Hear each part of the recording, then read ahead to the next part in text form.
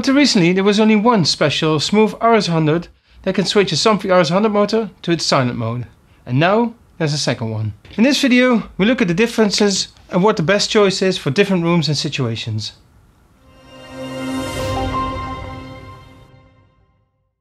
There are two different versions. The familiar version has item number 1811321 and the new one 1811717. So what are the differences? The old one you can turn off, the new one you can't. So the old one you have to turn it on first, and you do that by flipping it over and pressing the button and holding it till it switches on. So you have to pay attention to that.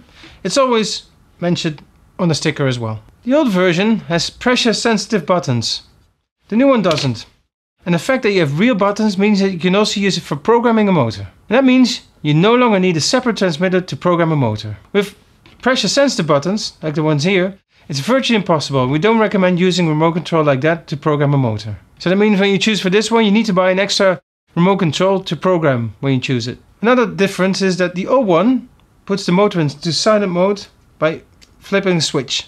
The new one puts the motor in silent mode by pressing and holding a key for more than 2 seconds.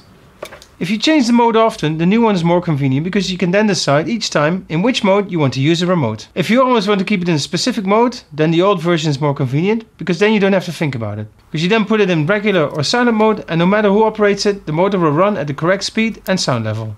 You can also set this per room. For example, bedrooms always as quiet as possible, and other rooms the normal speed and just quiet, not whisper quiet. We sell both remotes at the same price, so there's no difference there. But given the differences, it's important to know which version you actually have. Personally, I prefer the new version with the push buttons, because it means you can also program with this remote control. If you always want to have it in a specific mode, like the silent mode for bedrooms, then the earlier version is the best option. If you want to order a Smoove RS100, you can find a link in the description below the video and in the comments. If you still have any questions about either of the remotes or anything else related to Somfy or roller shutters, you can let me know and send me an email at info@chom.com.